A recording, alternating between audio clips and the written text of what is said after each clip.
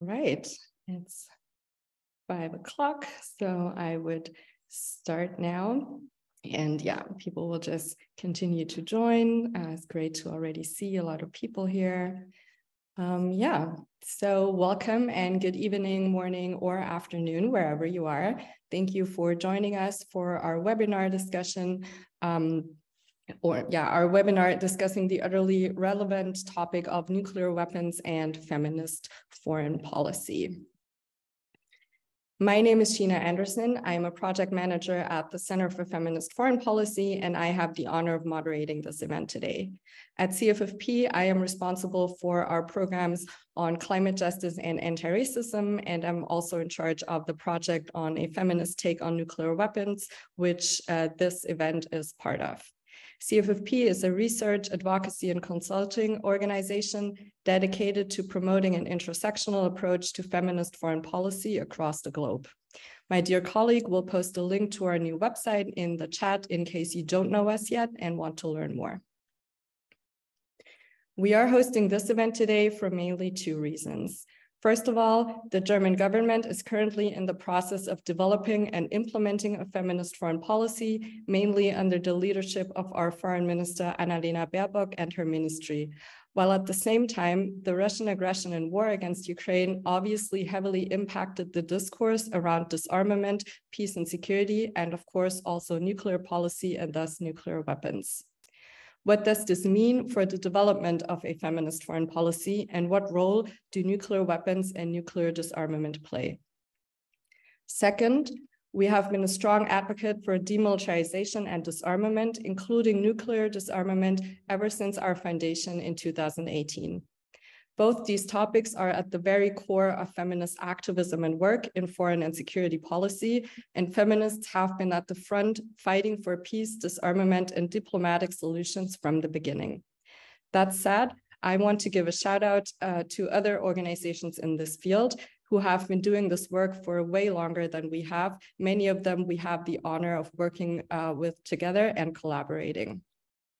We are following in your footsteps, and although this topic is heavy and quite challenging, it is a joy to walk beside you on this path towards a feminist foreign policy that prioritizes peace, demilitarization, and disarmament.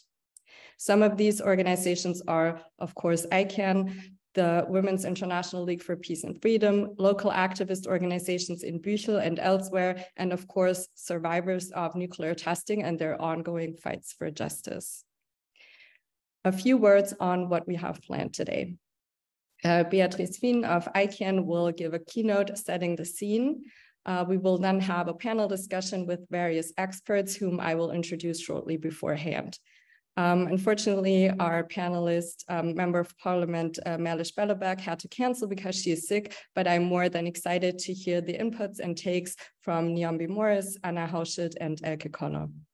You will, of course, have the chance to ask questions after the discussion, and the Q&A will be followed by a short intro to our new policy briefing, which we are officially launching with this event. And lastly, we will end with an intervention and plea by Anna.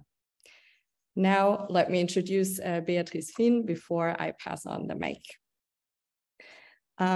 Beatrice is the executive director of the International Campaign to Abolish Nuclear Weapons, short ICAN, the 2017 Nobel Peace Prize winning campaign coalition that works to prohibit and eliminate nuclear weapons.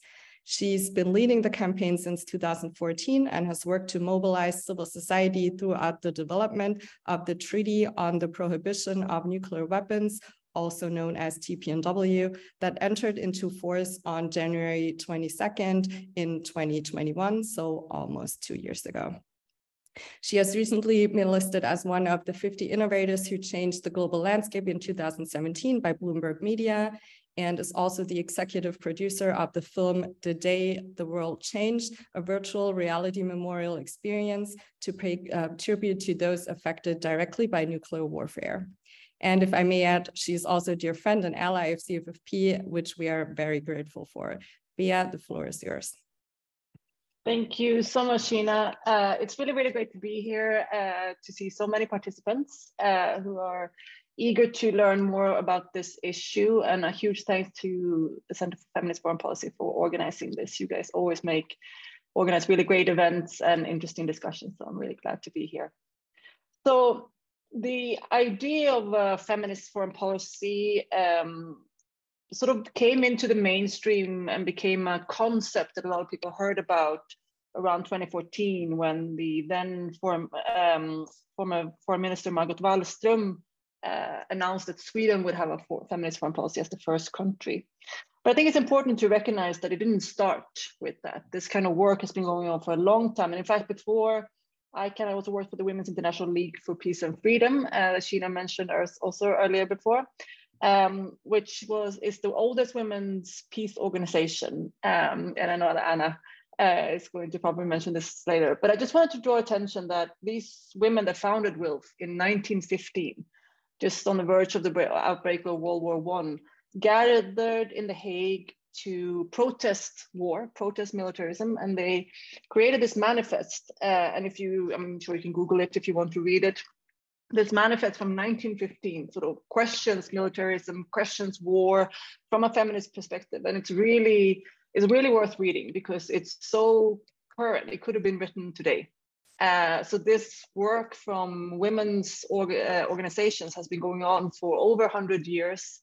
Since the use of nuclear weapons, and nuclear weapons were developed in 1945, also nuclear weapons have been part of that kind of conversations. And I think it's really important that we talk about this right now, and particularly as we're watching the horrific consequences of Russia's invasion in Ukraine, seeing the enormous casualties of civilians, but also the following sort of militarism and warmongering that we see right now.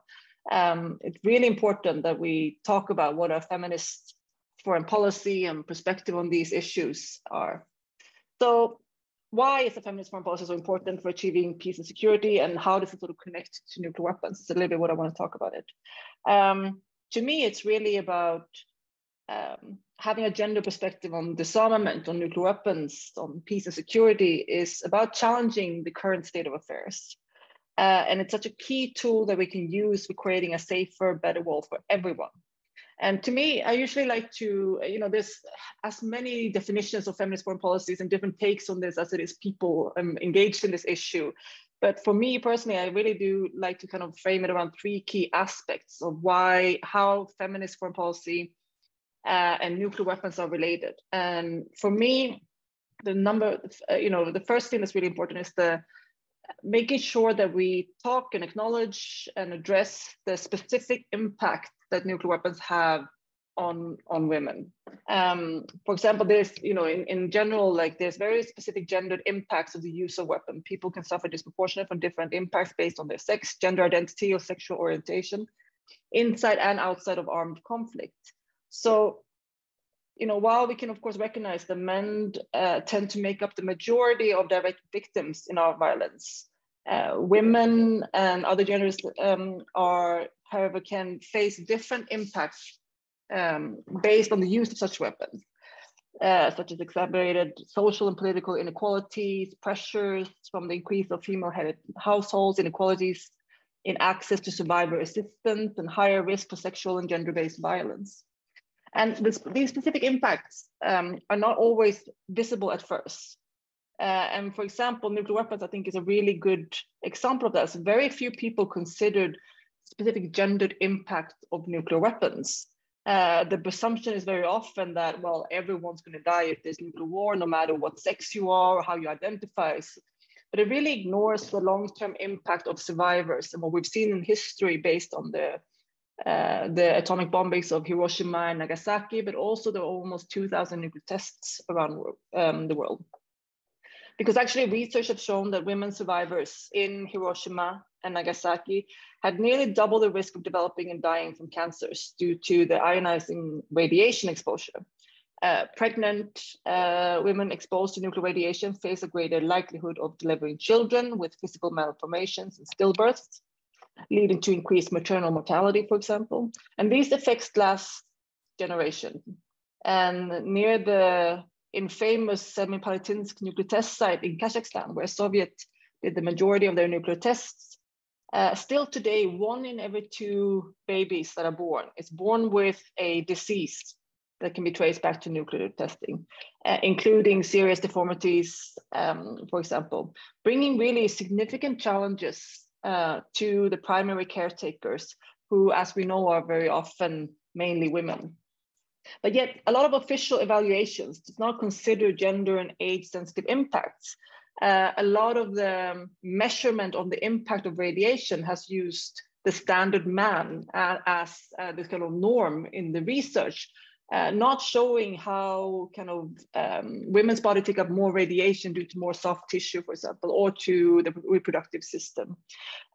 So without fully considering the way nuclear weapons testing, use, but also probably production sites consider how they impact different people, we make worse decisions on the policy side. And that is often also due to lack of equal representation in decision-making, which leads me into the sort of second key point that I believe that feminist foreign policy should include when it comes to nuclear weapons: ensuring equal representation of women in nuclear disarmament treaties and nuclear policy strategy sort of negotiations. Decisions that impact all of society need to really include all of society in the conversations. I don't really subscribe to the idea that women are naturally more peaceful than men. I just believe that women are very often put in other roles in society, into caretaking positions, into the ones that are not sitting maybe in the political sphere as much, but more in other spheres, mainly responsible for healthcare decisions or educational decisions. And we need those perspectives as well, because when it comes to decisions around nuclear weapons, those perspectives are very needed. For someone who's put in charge of caring for injured or sick people, or put in charge of educating children, the perspective and the impact of the impact and the consequences of war will be quite different than one who's been put in charge of a battalion. But when it comes to international relations, foreign policy, and in particular weapons, I think it's very extreme, this field. There's a really stark disparity in the level and volume of participation of women, men, and non-binary or gender non-conforming people. And that's a massive problem, because if you think about nuclear weapons, like sort of in all levels of decision-making, from the head of state of the nuclear armed states, for example, to the generals, defense ministers, foreign ministers, parliamentarians, military advisors, soldiers, think tanks, experts, war correspondents, defense journalists, all of these kind of groups are heavily dominated by men. And this underrepresentation of women is fueled in part by the tendency to treat women as vulnerable victims, usually grouped together with children and elderly. Kind of this framing reinforces the sort of persistent construction of women as the weaker sex in need of protection by powerful men, and enables sort of women's continued exclusion from kind of the key authoritative social and political roles in society. And you know, because of that, like nuclear weapons treaties have really been negotiated in patriarchal structures with access only for elitist groups. And you can look at kind of conferences like the Nuclear Non-Proliferation Treaty Review Conferences, really reflects that kind of systems. Some few states are sort of ultimately decide on the proposal that is going to be adopted or not, while the majority of other states around the world are simply expected to agree. So research has shown that any given intergovernmental meeting on disarmament, only about 1/4 of participants are women, and almost half of all delegations are likely to be composed entirely by men. Less than a fifth of the statements in these kind of meetings are likely to be given by women. So I think it's really important that when we talk about feminist foreign policy, that the representation is a key part. It's not everything, and it's just one kind of aspect of it, but it is a really key part. Because it's like, we can't just add women. And I think this was really, really important that we push beyond the narrative of just kind of including women and bringing women at the table, because it's also about being listened to and being valued, and not conforming. The women who are putting in that position aren't just conforming to the dominant narrative of the group. So bringing a feminist perspective on nuclear weapons isn't just about including more women into this existing kind of systems of already structural inequalities and quite violent masculinities. So we also need, and this is my third point, a gendered lens on the discourse around nuclear weapons. We need to look at how we talk and what we value. That framing of women as weak and vulnerable is really used to construct a devalued notion of peace, seeing it as unrealistic, passive, undesirable. You sort of mark certain perspectives as feminine, which gives nuclear weapons a positive value because it's seen as masculine. It's like a masculine sign of power. So even as we are seeing that it's changing and more women are brought into decision-making related to nuclear weapons, their positions, ideas are also often forced in order to make it into those rooms, to conform to the male dominant perspective in order to be taken serious and even get access to these spaces. And again, like women don't have one perspective on nuclear weapons while men have another. It's not that what I'm saying, but these kind of gender perspective on nuclear weapons really shape what society believes is acceptable and therefore represents what is seen as strength or logic or rational. And I think that you can really see that skewed view of what's seen as rational and strong, that it's sort of shaping the narrative around nuclear weapons by decision makers, by media and others. Many of us maybe remember when the US President Trump tweeted, "I too have a nuclear button, but it's much bigger and more powerful than his, and my button works," during the kind of period of nuclear saber rattling between him and Kim Jong-un in North Korea.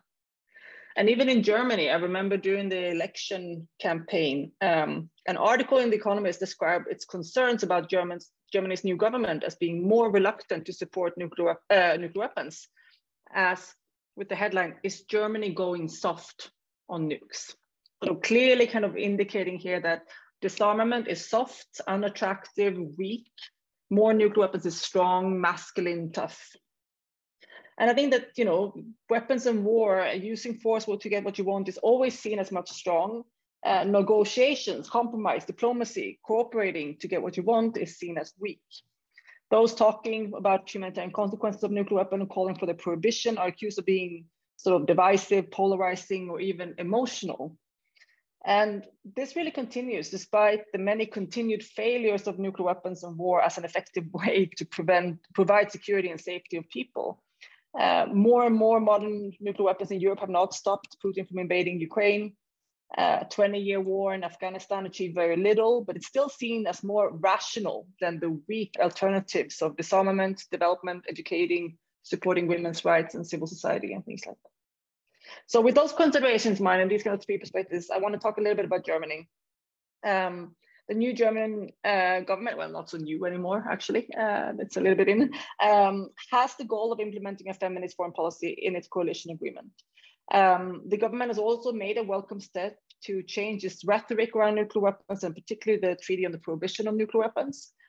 And I really welcome the recognition of the sort of humanitarian consequences of nuclear weapons in the speech by Foreign Minister Baerbock at the NPT review conference last year, and the German statement that they deliver at the Treaty on the Prohibitions of Nuclear Weapons first meeting of states parties in Vienna.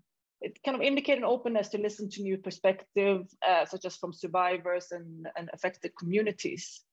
But I think it's important that we're not just content with such announcements and some nice words here and there, as long as policies don't change, or when feminist ideas have been sidelined as soon as it will disrupt established practices of foreign policy decision-making.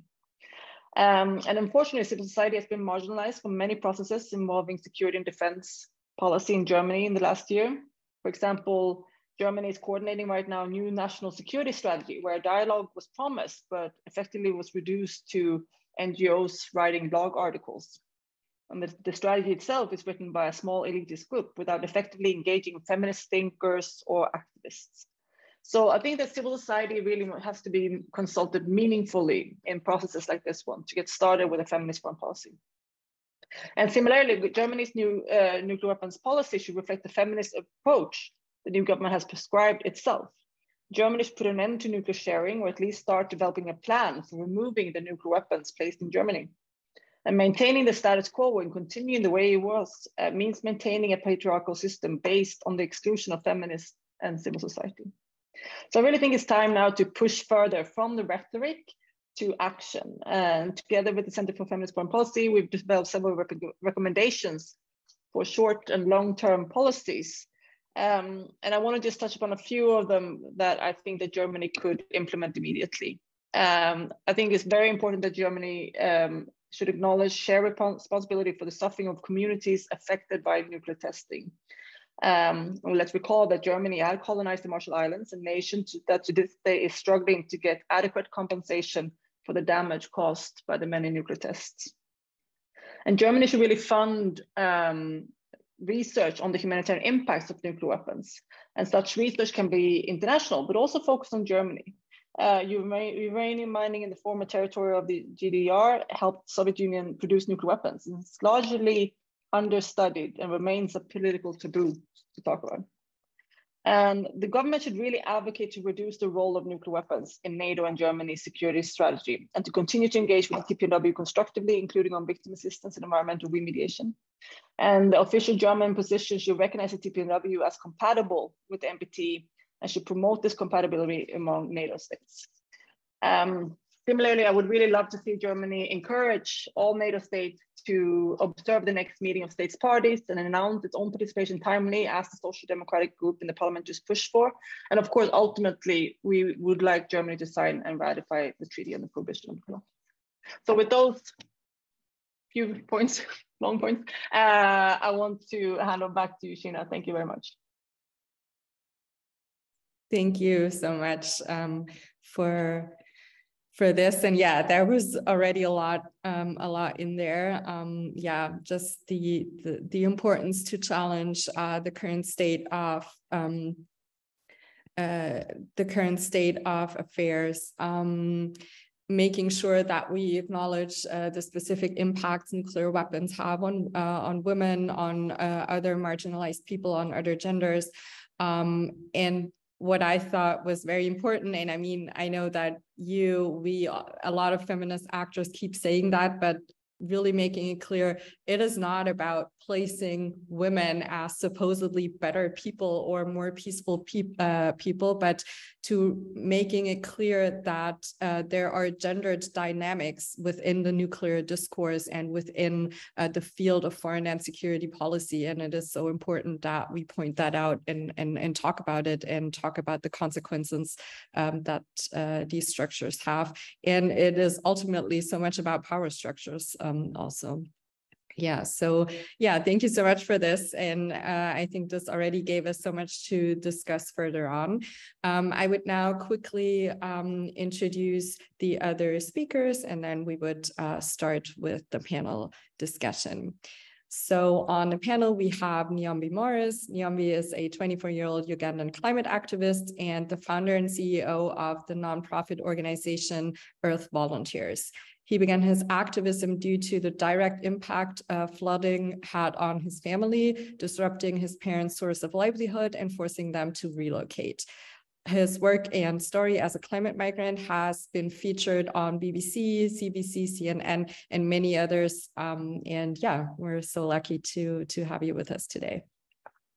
Also on the panel is Anna Hauschild. Anna is a young feminist and nuclear disarmament advocate with the Women's International League for Peace and Freedom, short WILPF, and also the International Campaign to Abolish Nuclear Weapons, ICAN.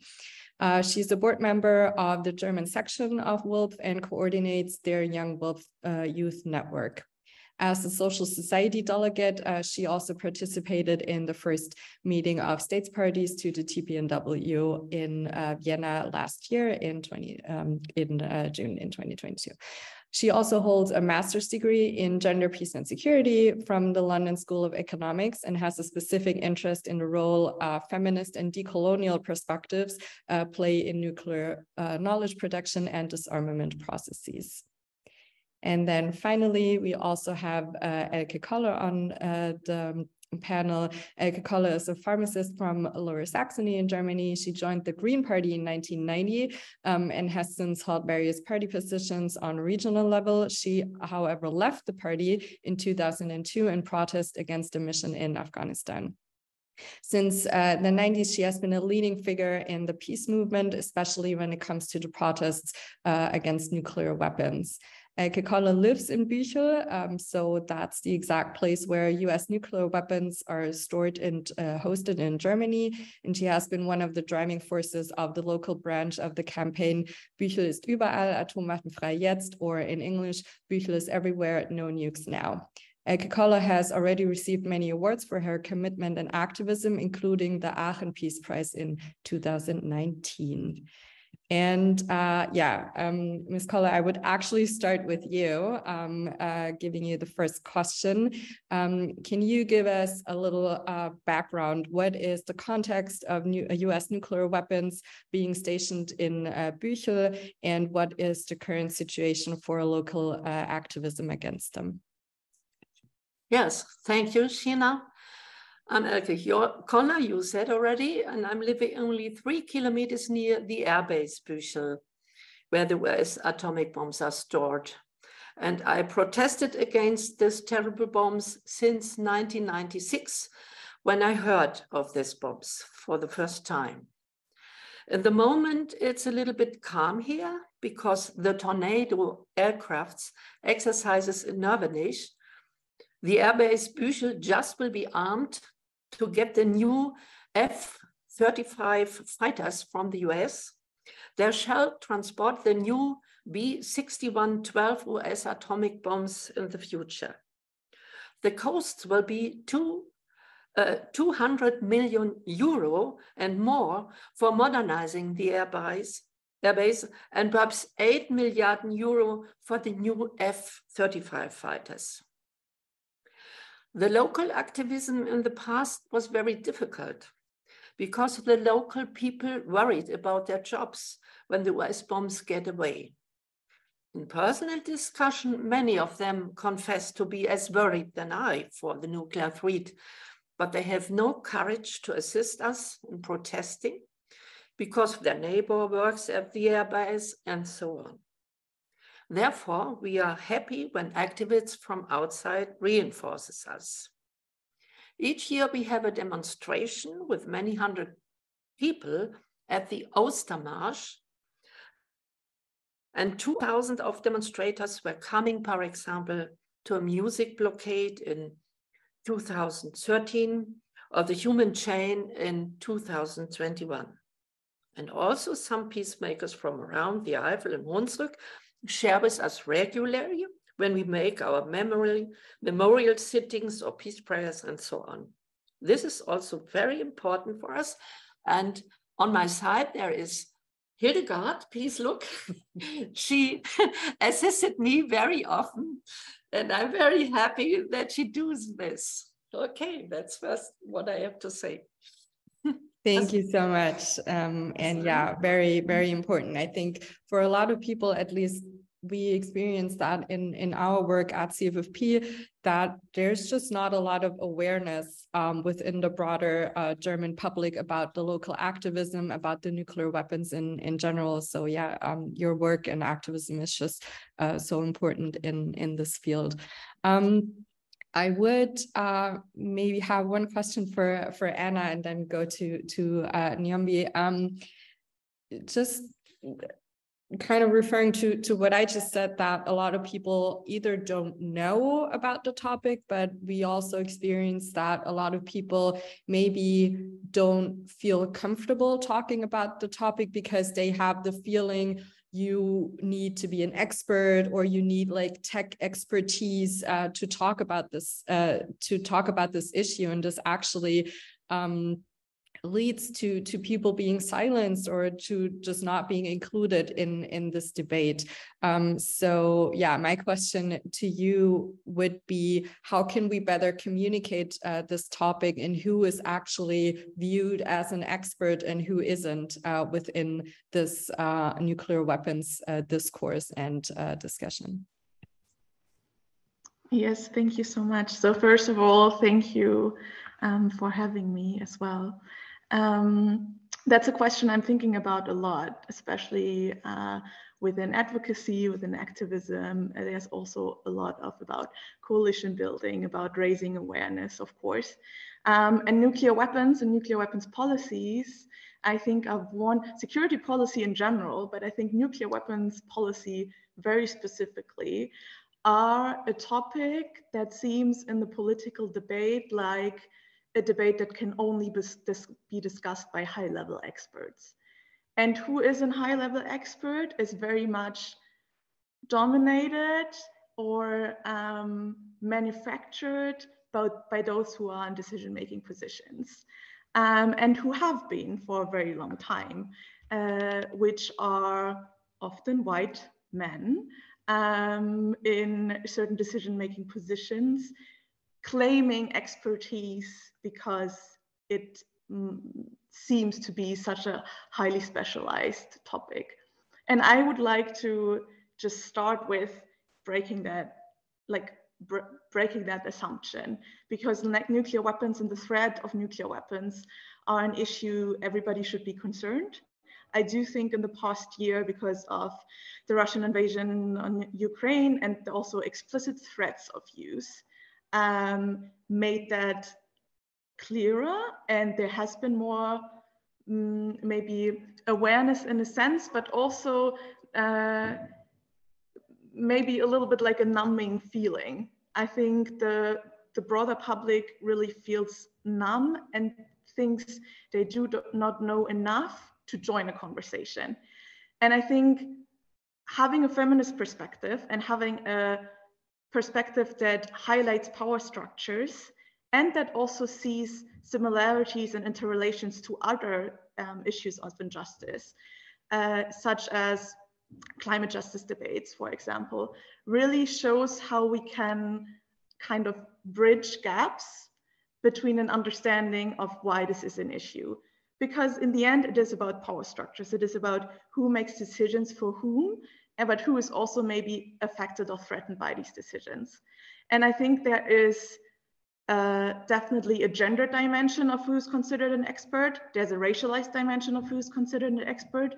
But I also want to highlight there's also a generational or age dimension of who is considered an expert. And as a young woman in the field, I really try to emphasize that joining this debate may be coming from other fields of resistance or political action or expertise is really important. And the power level is definitely a dimension that highlights that and also that brings other voices and perspectives into the debate. And I think that can only be useful. Thank you so much. Yeah, so important for highlighting that. Yeah, making clear like who is usually viewed as an expert, and it's so important that we think of these different dimensions. And as you said, and that brought me to what Bea shared earlier already about nuclear testing, the many tests that have taken place on formerly colonized ground. So obviously a race perspective and a race issue is coming into place here, like who is viewed an expert, who is being listened to, but then obviously also what you made very clear, the generational aspect. Yeah, so thank you so much. I would now go to Nyombi and ask more for the connection with climate, as I lead the climate justice program and I'm a climate justice activist myself. This is like very dear to my heart. So most people know that nuclear weapons are dangerous, obviously, but many people might not know the climatic and environmental threat nuclear weapons pose. So if you could explain what exactly is the connection here between nuclear policy and climate justice or injustice.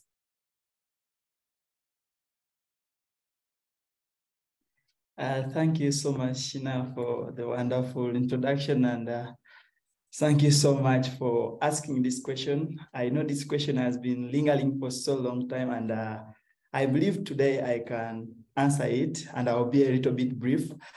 First of all, people need to understand that environmental justice is social justice, racial justice, and gender justice, but we can't achieve all that in a world with climate change, wars, exploitation of indigenous land for minerals, and with leaders who enjoy expressing their power through developing nuclear weapons. There is a misconception that those with nuclear weapons are superpower. But did you know how many people have died as a result of that process? For example, after the United States of America bombed Nagasaki and Hiroshima in 1945, the children that were born around that time had disabilities and lameness, which is a crime against humanity. And as environmentalists, we fight for a livable planet and for everyone. And we believe that everyone has a right to live in peace and in a world free from chemical and biological weapons that harm livelihood and food system, which is one of the reasons why we must collaborate, because we are fighting to save humanity from perpetrators. I know, and I've seen so many times where human scientists have repeatedly warned us that with nuke and climate change are enemies. They must be phased out as soon as possible in order to protect our future and the future of those who come after us, but also to protect our families. However, it seems like people are not listening, so we need to add more effort. Thank you. I'll add more. Thank you so much. And yeah, I think that's something a lot of people, especially when talking to so-called high-level experts, just don't keep in mind the environmental threats, the climatic issues around nuclear weapons, and that obviously if a bomb would be detonated, like what impacts that would have for like decades. So all of this is so important, and I think that's something that feminist activists, a lot of local activists, have been trying to push for, to really have a better overview of the intersections of these various fields and topics, and really joining fights instead of like focusing on one topic only. And I think Anna already also mentioned that before. Before I go into the second round, just looking over to Bea, if you wanted to come in on anything of what has been said already, or if we go for the second round. No, just that I agree with everyone. I'm nodding very much here. Thank you. All right. Then I would go back to Elke Koller, and just to make clear, maybe for all of our listeners, how would you say, how do German policymakers react to the local activism against nuclear weapons that you have been a part of? What are the challenges, but maybe also the achievements of your activism so far? Yes, I think the local policymakers react like the local inhabitants. They leave aside the nuclear threat and only think about the local jobs. They don't think about an accident, a terror attack, or an error message. And they are naive in believing the nuclear bombs will save them if a nuclear war will happen. That's wrong, because the bombs are an attack bombs and not for saving. But in the next level, in the Parliament of Rhineland-Palatinate, the policymakers, the parliaments are more sensitive. In 2019, they decided a resolution to support the TPNW. And we were happy about this punctual success, only a punctual, but very important. The resolution was supported by the parties SPD, Greens, and FDP. CDU and AfD voted against. And the picture will be like our demos. Some policymakers from the Greens, the SPD, and the Linke shared with us and give us some support.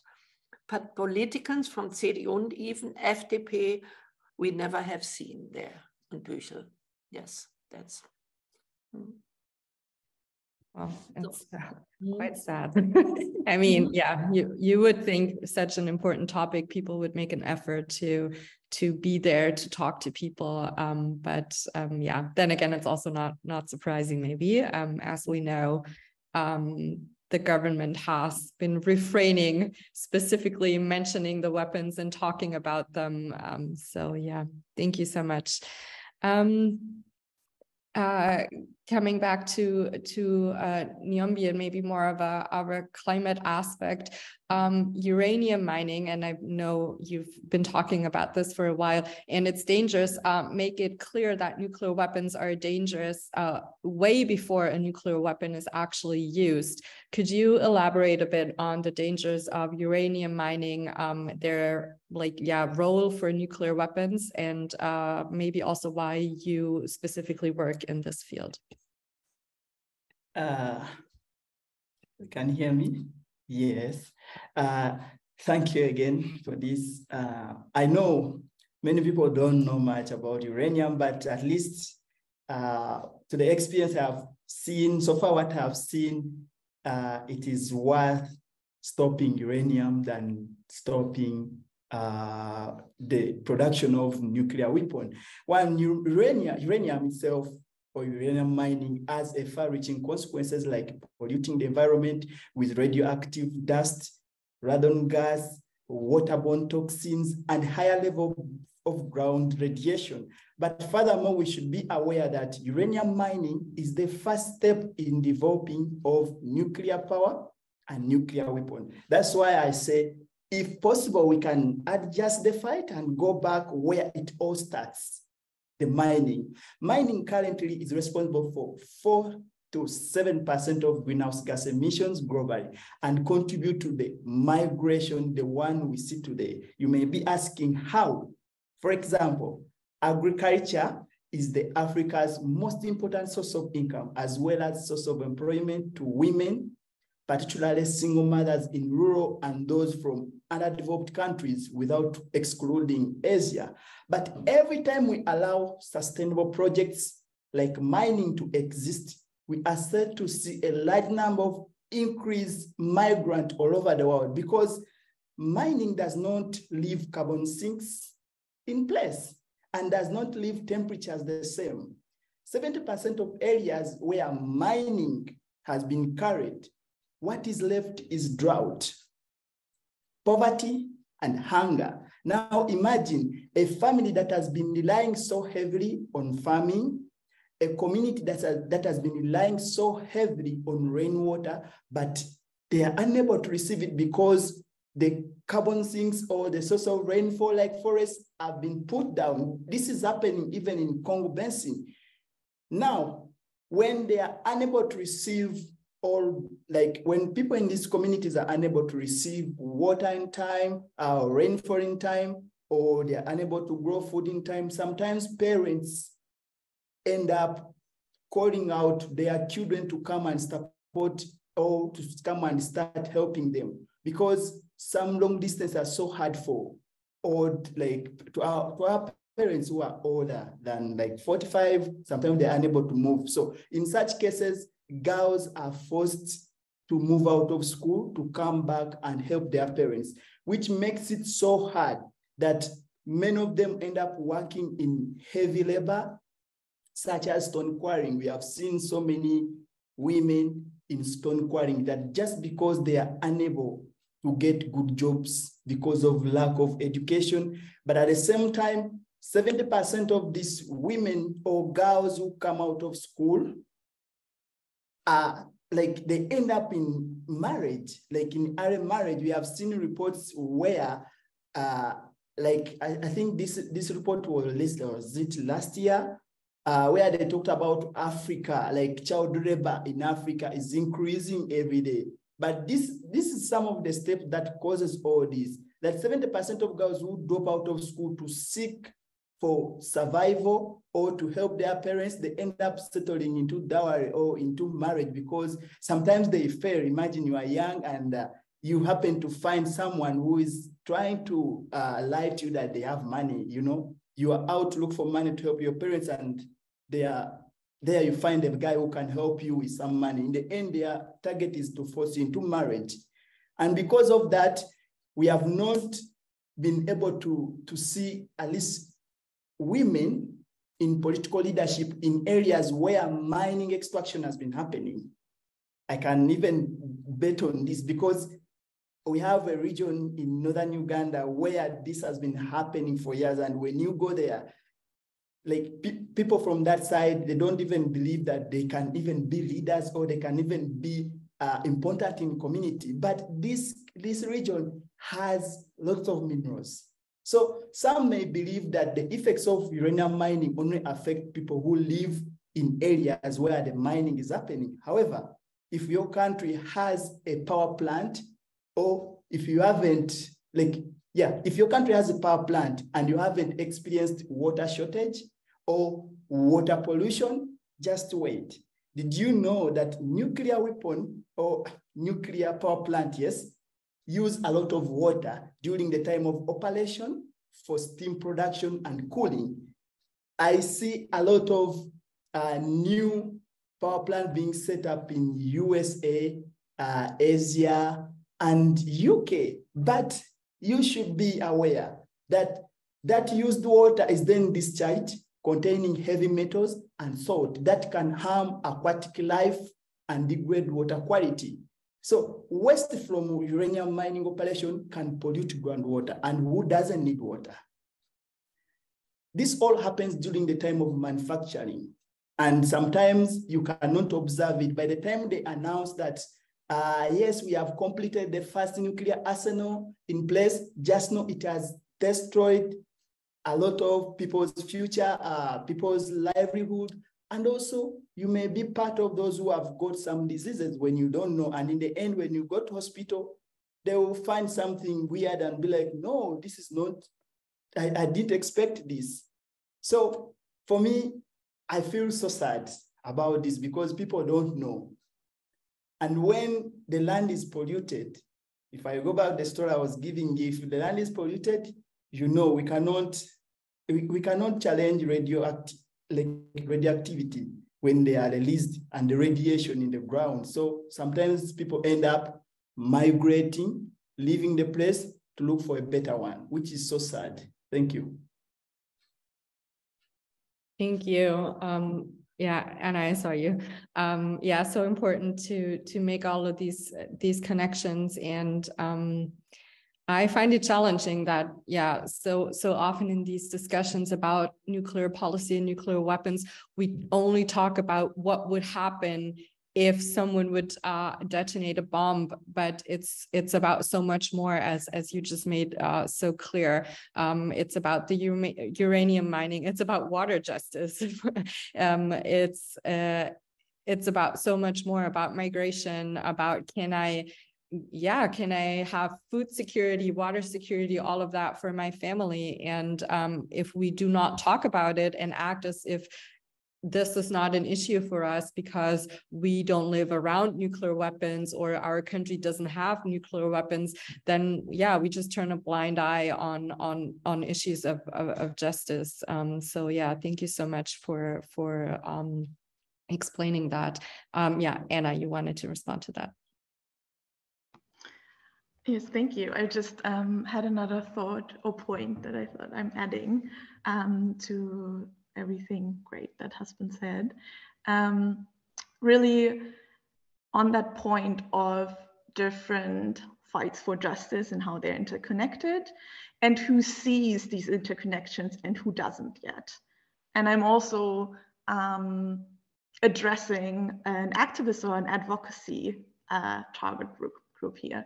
Because if we do, like I mentioned before, start with a point of view of like a power structural dimension and questioning power structures, then these connections are being made.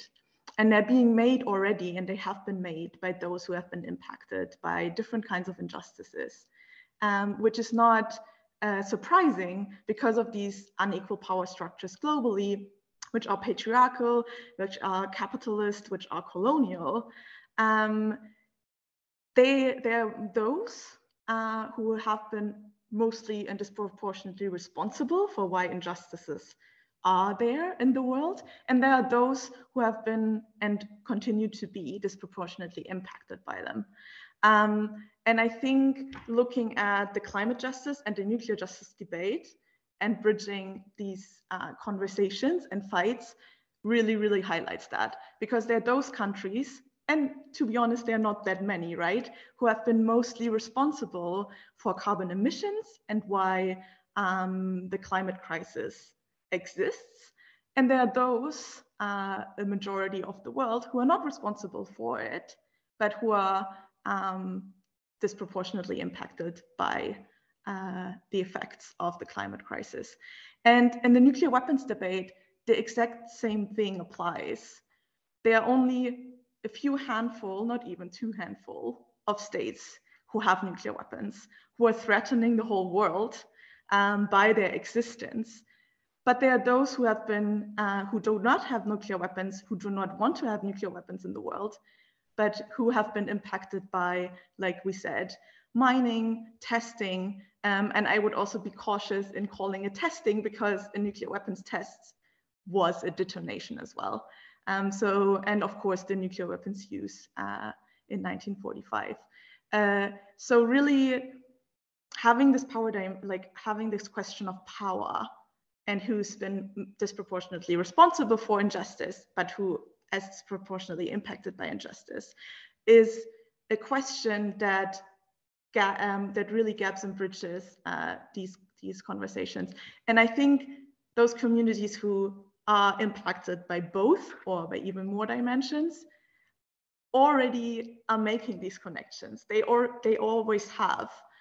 But seeing these conversations and debates isolated from one another is a very Euro and Western-centric way of talking and debating the world. And I think that's very problematic. And I think a feminist approach should always be to try to see these interconnections. Yeah, thank you so much for pointing that out. And I think that just shows again how much in this debate is about power structures, about who holds power to define terms, to define discussions, to define what we're talking about, who has the power to decide what next steps are, and yeah, who is also heard and who is not heard. So yeah, I think that is so important. And feminist foreign policy, at least in our understanding of CFFP, is also a tool to challenge unjust power structures and to really, to really reframe how we see the world really, and how we operate within foreign and security policy. And with that said, connecting this like very international approach with local activism, again, I would go to Elke Koller again and ask, how is feminist foreign policy then related to your activism, and what do you think, what role could feminist foreign policy play with regard to nuclear weapons? Yes, if I look at the activism in the past 20 years against nuclear danger and risk, there are many females who work for this. I think because females are more sensitive for human being and saving life, especially if they have children and grandchildren. And females are more suffering from radiation. I will remind to the glassy babies born after the nuclear testing in the Pacific. I think you know this. Therefore, feminist aspects are most important in the discussion of nuclear risk. I think so, I'm sure. It's very important. That's all in the moment. Thank you so much. And I think, at least for me, but also a lot of people working in this more international space, it is just so important to always keep local fights and local struggles in mind, and to not, leave that out of sight, but to always reconnect to why are we doing certain things, and what are actual local demands about certain things, and how can we translate them into the international arena. So yeah, thank you so much. I would maybe have one more question for Nyombi, and then maybe like a more general question, and then would open it or would open the Q&A. There are already some questions, so yeah. Talking about it, I think Anna mentioned this already, how can we better combine movements and combine struggles and really approach a more intersectional perspective? I would ask you, Nyombi, do you share the feeling that currently the anti-nuclear movement and the climate movement operate separately from each other? And how would you say could we bring these movements and voices together? Thank you again, Sheena. Actually, I feel it, and I know why this is happening, that we are not yet united and working together. For quite some time, people have been threatened by nuclear as a word. Sometimes you post it and someone be like, oh my God, what is that? And many people, some from those who are from Japan, they lost families and friends. So people have gone through all these stories. Some are still looking for stories concerning this. And whenever they listen to them, like there is a change in heart where they feel like, oh, this story is touching. I fear to talk about it, because some fear to create anxiety in public. But how are we going to solve this to see that everyone is able to talk about it in a good way, where even activists from environmental movement can talk about it, or at least do something or join the movement? One is by making educational documentaries that are not only show negative aspects of nuclear weapons, but, or okay, let's say negative aspect of nuclear weapons, or positive aspect of pressuring leaders to ratify the treaty on the non-proliferation of nuclear weapon. What we can do is, when we are to create these educational documentaries, let them be educational, but also show opportunities and benefits for young people who would like to join the movement. How are they going to benefit? That's the first question that needs to be answered. And the other one is, we need more resources and books, even online publication that link the two, climate change and nuclear weapon. We have been seeing environmental activists coming into the fight, but they don't learn this from school. They are getting it from internet.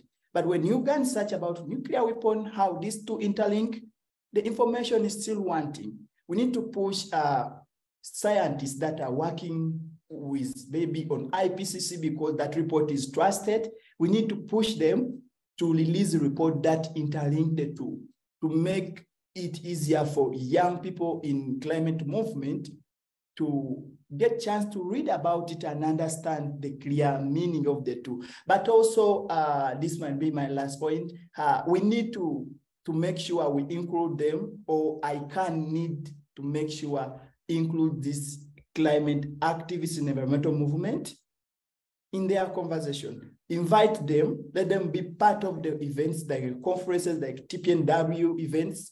Let them attend, even if they are not going to speak, let them attend and listen. I attended once, and when I attended, I learned something. And from that time, I think I'm contributing somehow. So this should be a starting point, but let it be a must that at least in every TPNW event, you invite some activists to be part of the movement. Climate activists, they are interested in standing up for humanity. But how are they going to come? We need to start a strategic plan, because I believe we share the same goal. To demand a free world, we need a massive turnout on protests. We need a massive turnout on protests. The time is now to say no more developing nuclear weapon, and we must reduce our resilience to nuclear energy. As I said before, that I'm seeing a lot of nuclear energy facilities being built in Europe, the United States, and Asia. But where will the material come from? This material doesn't come from heaven. It emerged from underground, and the consequences are extremely dangerous. For example, considering the years it took Hiroshima and Nagasaki to recover from the radioactivity, diseases, and land pollution. Whenever I think about that, I get scared. And if you are not scared, then you are not paying attention, because this is serious. Thank you.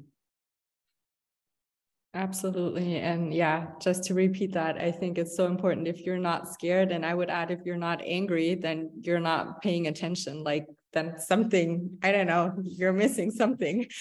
So yeah, that is so important, that we just continue to work on this and to see these interlinkages, and to also, and I thought it was quite beautiful how you shared that. I think it's so important that we communicate to everyone, but specifically young people. There is a place for you within justice movements. You don't have to be the loudest. You don't have to attend like a protest or anything. There's so many like tasks and so much work to do. There is a place for you. And I think we have to just do that in a more inviting manner to people all over. Yeah, I would have one question. I had that originally planned for Elke Koller, but I would actually ask it to all of you because I quite like the question. And then I would open for the Q&A. So what would be your key demand or wish if you could have one wish granted right away when it comes to nuclear weapons, apart from nuclear weapons being abolished, obviously? Oh, please, Jenna, please allow me 2 wishes. Of course, you will get 2 wishes. My first demand is that Germany will sign the TPNW and anti-nuclear sharing in the NATO, because I think it will change something, make the first move. And my second demand is that Germany starts a strong and significantly initiative to disarm the nuclear weapons round over the world. I hope we wish this all. Thank you so much. Yeah, they are both so important. So obviously you will get 2 wishes. Yeah, who else? Bea, yes, please. Well, I mean, of course, I subscribe for Elke's wishes too. So if she gets her wishes, then I can add another wish. That's then we have 3 suddenly. No, I think that, you know, I'm just really inspired by the conversations around the intersectional perspectives and joining other movements and different groups of people. And I think that, you know, my wish would really be that people like find the courage to speak up on this and dare to speak up on nuclear weapons, even if they don't know all of the technical details. Like there's actually really, and I know Anna talked about this in the beginning, there's actually not that much that you need to know. It's a really bad bomb, it's terrible. When it goes off, a lot of civilians die. That's all you actually need to know. Like everything else is just a distraction to make it too complex. So my wish would be that people really find the courage to address it, to challenge those in power, because those in power are counting on us to not pay attention to this issue and to not speak out on this issue.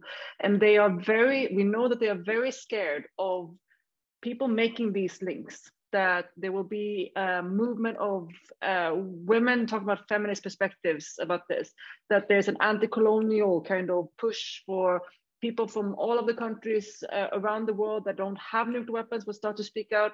And that's why you can also see how they're trying to like almost greenwash the kind of context around this. Like there's a lot of talk about women at the table in the kind of establishment as well, and they're trying to kind of legitimize it by just bringing some women who will agree with them into the kind of small closed circles. And I think that that's why it's so important that everyone speaks on this and everyone has an opinion and gets the sort of confidence. So I would wish that people have, you know, more confident about this, even if you don't know all of the facts. You don't need it. Yeah, amazing. Thank you. Nyombi and Anna, any wishes from your side or demands? Okay, I think Beatrice has said almost everything, but yeah, even me when I attended the event, I think I didn't know much. Even when I was applying, I thought they would not select me, but when I went there, I think I learned a lot. But the purpose of attending event actually is not all about speaking. No, I came back with a lot of resources, just that my suitcase was full. I came back with a lot of books concerning nuclear weapon in Asia and everything. So this has been helping me. That's why I always emphasize that when you give them a chance, if someone is wise enough, they can get more resources from there, because people come with a lot of handouts and everything that helps you to learn even from your home. But my wish is to everyone understand that we are going through tough time where leaders only enjoy getting profit from our death. So we need to make sure we don't give them a chance to celebrate. Now, today you are seeing the war in Ukraine. A lot is happening and no one cares. So you can see, meaning there is someone who benefits. So we need to make sure all this is phased out. And it is our role. You can't say there is a war somewhere, so it will not come to my side. One day, one time, the same thing might come to your side. So it is all about you understanding, what do I want to see in the future? What should my children see in the future? That's all. If you imagine about that, definitely it will do something. Thank you.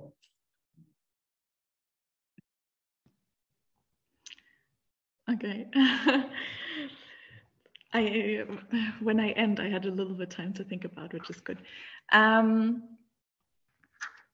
wish that everybody, depending on who we is, right? But let's say in the German context, because this is about the German context specifically today too.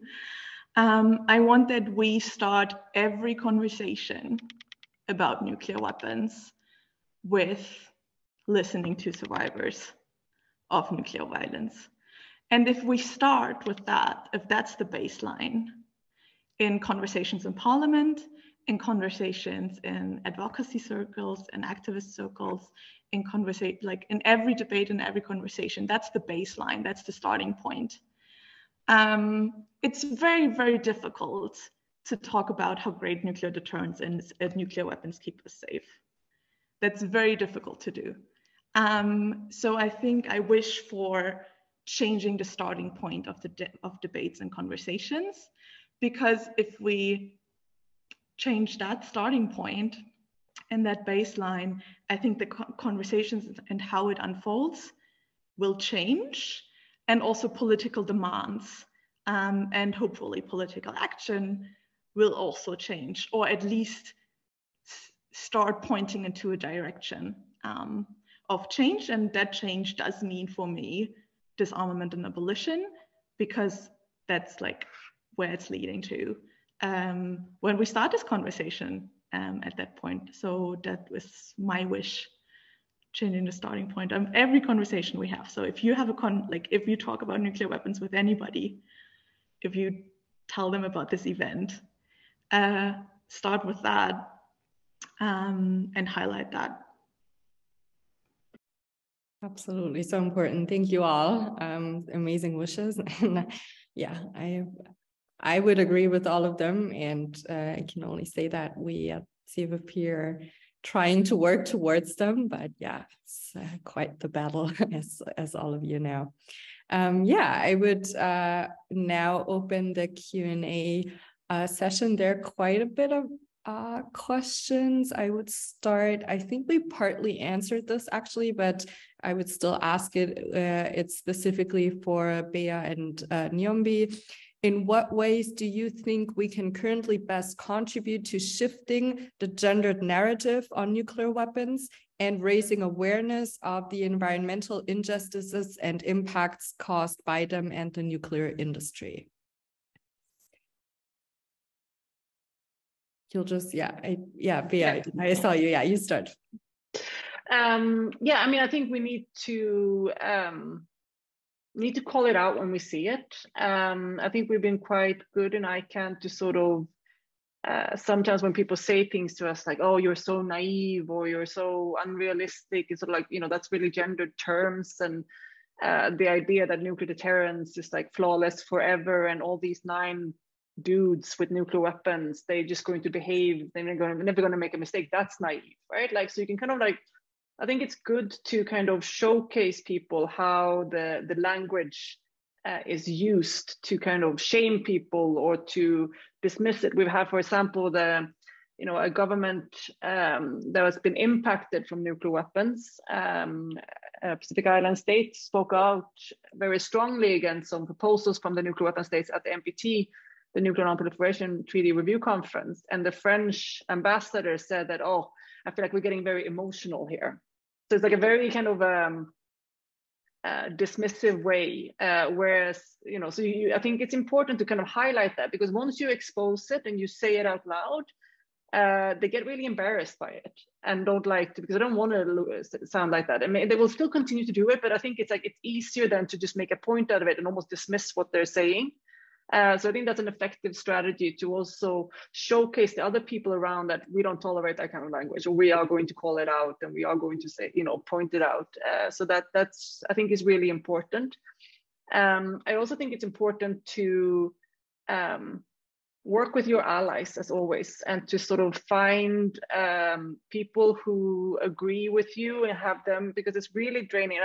I, for example, have spent a lot of time in these kind of NATO conference, the Munich Security Conference. There's like these people who are so pro all weapons, and it's like a very, it's really hard to stay strong in those moments. You feel like, am I the wrong one? Like you start doubting yourself. So I think it's, but then you go into, like in Vienna, for example, that Nyombi was talking about, like, and you go into this really amazing place where you have a lot of activists and everyone is like, oh yeah, I remember. Like we're you know, we have each other's back. So I think it's very important for us to dare to challenge these things, to have your own sort of safety net of people that you can kind of like remind yourself that we're not like, it's not us that's the problem, it's them who's the problem. So yeah, I think that, and also my favorite personal thing is to, when people argue very strongly in favor of nuclear weapons, I like to use those kind of passive aggressive words against them, like, well, I thank you for your passion for this. You can see these men like get a little bit confused, like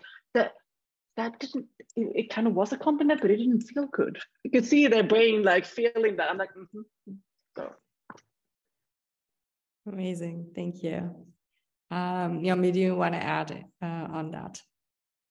Just adding from what Beatrice has said, yeah, we always need to work with our ally, because even on internet, we always see that. I always try my best. Okay, what I can say is we have to beat them with facts, because what wins is the truth will always reveal itself. So beat them with facts, because in the end, we have to achieve even gender justice in this world. We can't have peace without gender justice. So we have to make sure we push for this by beating whoever comes with facts and reality. And in the end, they feel exposed. Just give them the real facts, what is available. But we have to continue to fight for both gender equality, peace, and climate justice. So we need to continue fighting for those, because we cannot be stable in the world with all those three: climate change, wars, gender equality, and without peace. So that's it. Thank you. Thank you both. Then there are two questions I would actually like to put together, because they're both on education. Maybe one for Elke Koller, which is there's a prospective social studies teacher, political education, asking what are topics that you would like to see in the classroom? Like, what do we have to teach, or what do we have to talk about in the classroom?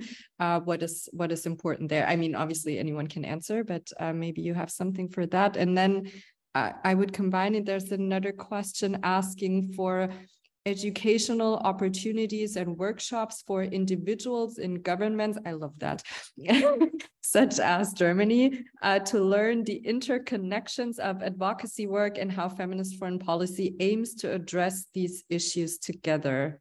What do these opportunities look like? Yeah, okay, yeah, maybe let's take both of these together. Yeah, Elke Koller, yeah. My English not so goes, but I will try. I think it's a very difficult, it's a problem if you show the young people the risks too much, because, can I say this in England? In Deutsch, wenn, yeah, please. Wenn du, ich habe immer gehört, wenn man also die Leute schockt, dann hören sie nicht mehr zu. Also wenn man ihnen zu schlimme Geschichten erzählt, dann machen sie zu, dann hören sie nicht mehr zu und wollen davon nichts wissen. Die möchten das von sich wegschieben. Kannst du mir das übersetzen, bitte, Sheena? Natürlich. Yeah. Yeah, so I'm just translating what Elke has been saying. So that one of the problems is that if people are confronted with stories that are too devastating about, like, you know, all of the violence and death and just what we're talking about around nuclear weapons, then people are shocked. And once they're shocked, they stop listening. So you kind of lose them. So we have to find ways where we articulate better stories and talk actually about the topic instead of shocking people, because we then might lose them. Mhm. Das habe ich jetzt nicht verstanden. Please, Hildegard would like to say. Can you? Aber natürlich, bitte. We have an extra panelist, so. I think it's very important to improve the knowledge about the danger of nuclear weapons in our parliament. So ICAN and IPPNV are working on this, that they have hearings there. And this is a point where we can bring our knowledge to certain people. That's a very important way. Yes. Thank you so much. Like the parliament. Yes, I think it's a good way. And maybe I wasn't asked, but I just come here as a former political educator. I think what's coming back to the question in the classroom, I think, and that actually speaks to a lot what also Nyombi and Anna shared. I think young people, no matter how old, have a lot of opinions and a lot of knowledge. Actually, they might just articulate it in different ways. So I think it is the wrong way to say, oh, this topic is too complicated and too complex to talk about with youth and with children. I just think we have to find ways where does this topic connect to young people's lives? Where does it connect to the concerns and the sorrows and just the interests that children and that youth have, and then do educational programs on nuclear weapons around that. I think that's very, very important to also not think about this in a silo, but just ask young people, how would you like to approach this topic? And I think that's something, I can only speak for Germany, but we don't do that a lot in the classroom. We don't do that at all in our educational system, but I think that would be very, very important. And from like a CFFP perspective on the other question, I don't know of any such workshops for individuals in governments. I just know that a lot of civil society organizations like ours or others are always open to give workshops and to talk to people if we are asked, and if I may add, if we are fairly compensated for it, because a lot of activism and a lot of work we put in is just not paid for. So I think that's one of the clashes. But I think although civil society, yes, obviously we criticize a lot, but we're always open to help and to collaborate if people let us and if governments let us. So yeah. And sorry, did anyone else wanted to add on that other? Yeah, if not, then I would go to the next question. There's one for Nyombi concerning mining. What would you say to green activists that's very specific, advocating electric vehicles on the impact of lithium mining? You don't have to respond to that, but if you want to, please. Yeah, I can just say that everyone, whoever joined activism, I think they have their own source of like information. So whenever you see someone advocating for anything that goes against your wish or what you think, you can try and ask them how you came to this. But how many people have been advocating for electric cars? Because I think I use them when I travel because that is what I always ask, but I think it's not right because it also contributes to mining, which I'm against. At the same time, there are a lot of reports that have come out where they said companies from Western world are forcing using children into this labor because they are very cheap. So I've had a lot of I've seen a lot of articles, even The Guardian released one where US was trying to find someone, I don't know which rich guy was that, for using child labor. So it was also on lithium. So for me, I don't support it. I always stick on clean energy, where I say we can have solar cars, we can have them. It might take time, but if we start planning now, we can have solar cars everywhere. Thank you. Thank you. One final question, maybe, and then I would go on with our two final points. And I think this is so important for all of us, actually. The question is there any literature you can recommend for someone to get into the topic, like any standard books, articles that you should read? And that was not in a question, but I would add maybe also activists or people to follow on social media. Sorry, and question goes out to all of you. So whoever wants to have a go. Yeah, sorry. Did I go? Yeah. So, I mean, there's so much literature about nuclear weapons, and everything from very simple kind of infographics on Instagram. You can look at like ICAN. It's at nuclear ban on all platforms: TikTok, Instagram, Twitter, for example.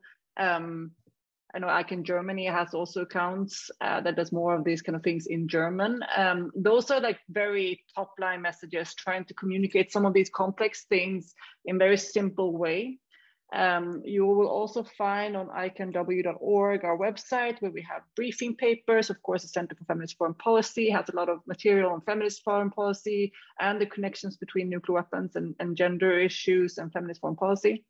ICAN Germany has a lot of specific material on in German as well, and of course also WILPF Germany and activists around Büchel. We'll have a lot of really great information as well for the more kind of a briefing paper that's 2-3 pages, for example. And then you have the deeper stuff that is sort of literature, like books, for example. There's a really excellent book by Ray Atchison called Banning the Bomb, I think. Ban the bomb, banning the bomb, Ray Atchison, bomb, ban, one of the combinations. There's many books with similar titles. That looks at this from a feminist perspective as well, and really, really interesting.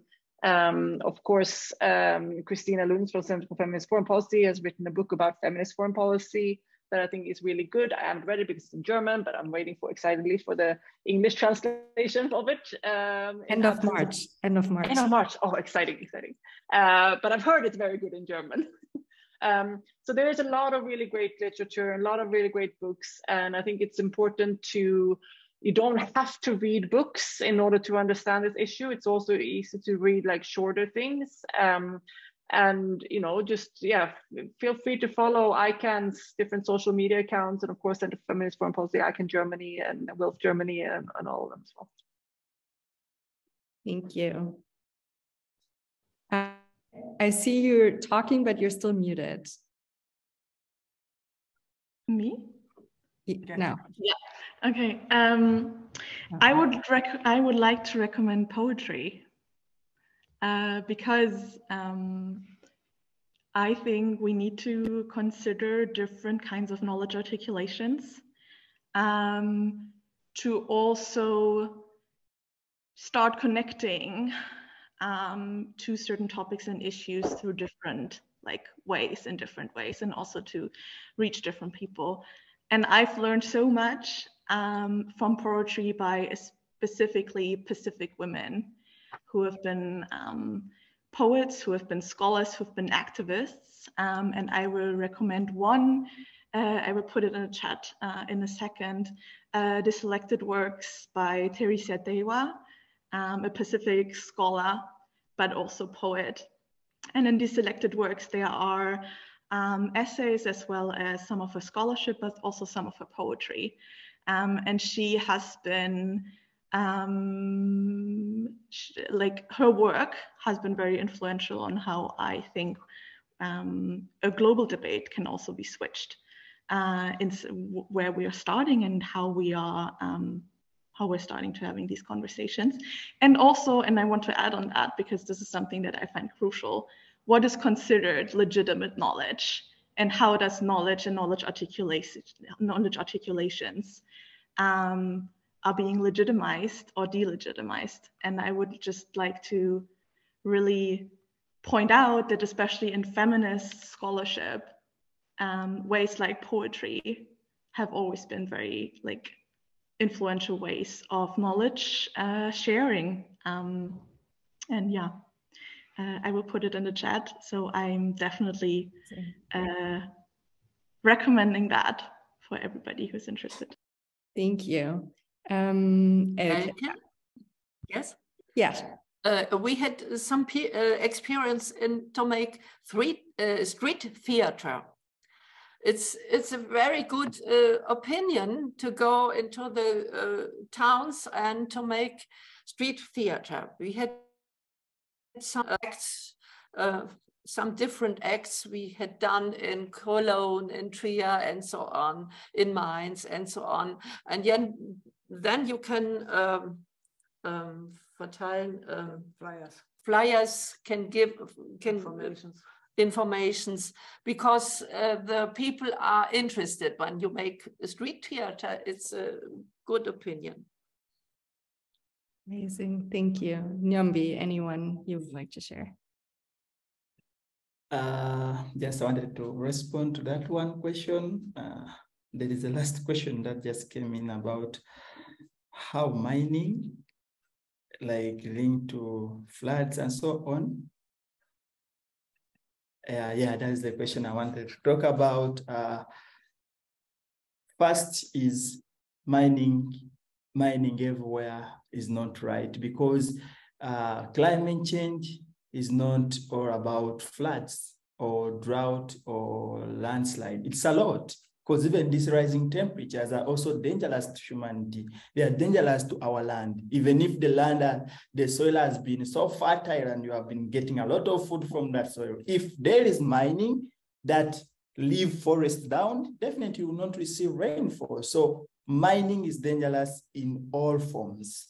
And most of the time, the biggest challenge we receive when there is mining, when it is near, when mining is carried out near lake shores or river banks, something like that, where they carry out sand mining, it can be dangerous because when it rains, water always spread all over because they create those, is it called cockpits, something like a hose that they are left in areas wherever it happens. So mining is dangerous. It might not cause floods in some areas, but it can cause drought in that area.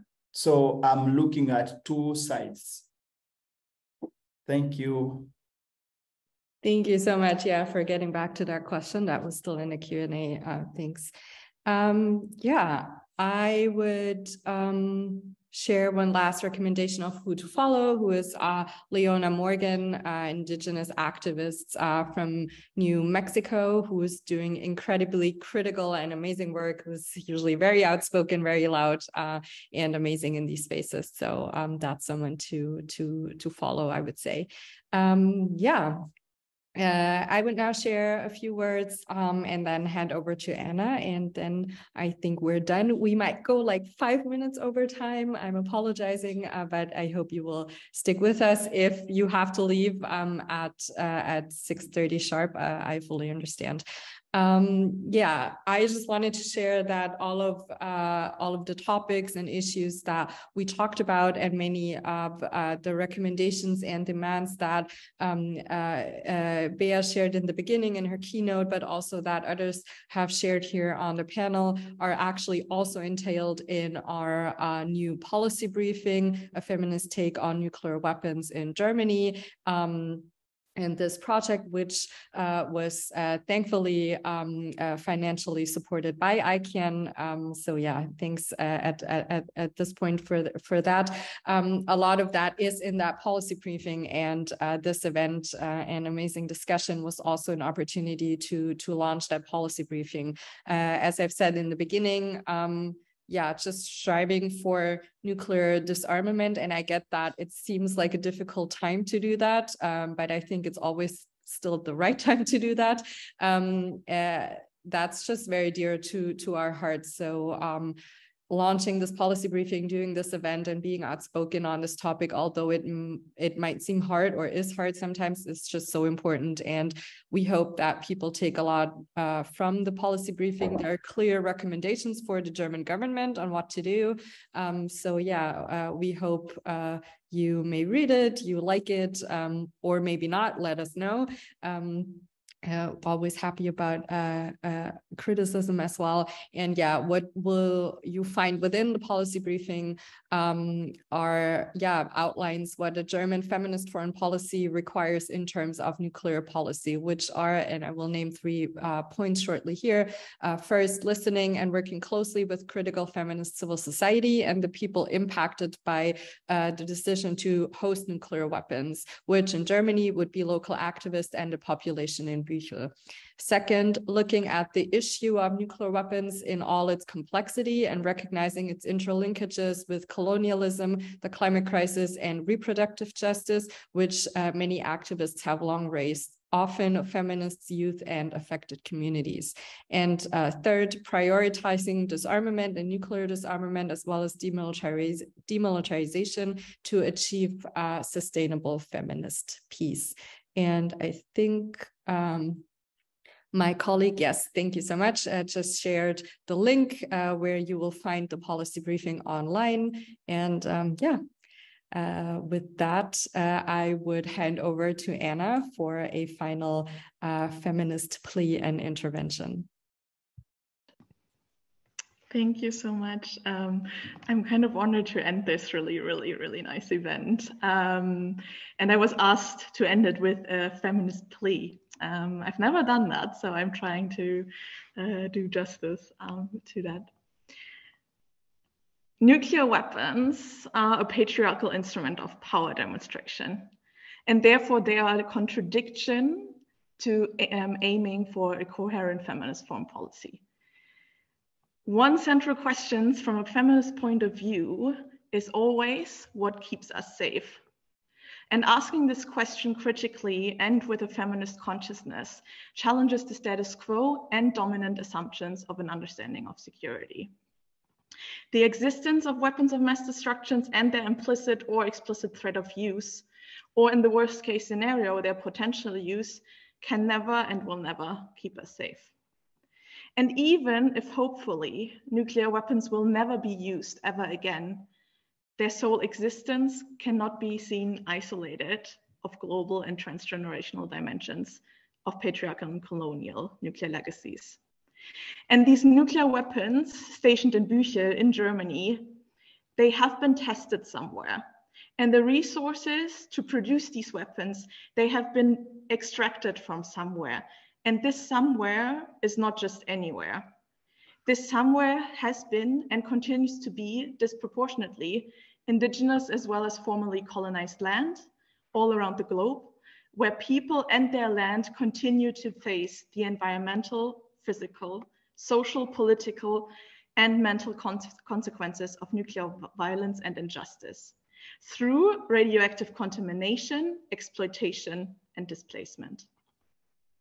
A feminist nuclear weapons policy needs to center and highlight the lived realities of impacted communities all around the world. But how can that be done? by policymakers as well as by anti-nuclear activists and advocates, calling for a feminist nuclear weapons policy in Germany. Affected communities should not be seen in a tokenistic and paternalistic way only as victims by highlighting their victimhood. This might lead to using their lived realities in a very sensationalized way. There's a need to go beyond only wanting to highlight humanitarian and environmental consequences of nuclear weapons by including perspectives and voices, which might have been invisibilized and neglected in German discourse, yes, but a holistic understanding of an intersectional feminist approach always starts with and centers lived realities of those impacted. I personally have learned and continue to learn from fellow anti-nuclear advocates around the world, especially those who are survivors. And I want to end this event and also my plea with highlighting what I have learned. Firstly, there's a transgenerational dimension of nuclear weapons. Nuclear weapons are an issue of transgenerational justice and an issue of reproductive justice, and therefore they are a feminist issue. Secondly, there's a global dimension of nuclear weapons. Nuclear weapons are an issue of environmental, racial, and social justice, and therefore they are a feminist issue. And thirdly, knowledge coming from lived experience is valid and legitimate knowledge. Lastly, reimagination is a very strong feminist political praxis. Reimagining a world without nuclear weapons and collectively, self-reflectively, and critically, continuously working every day to that goal on a global, national, and local level needs courage and a sense of community of care. So I want to end with say, let's have more courage for some feminist reimaginations and towards nuclear abolition. Thank you.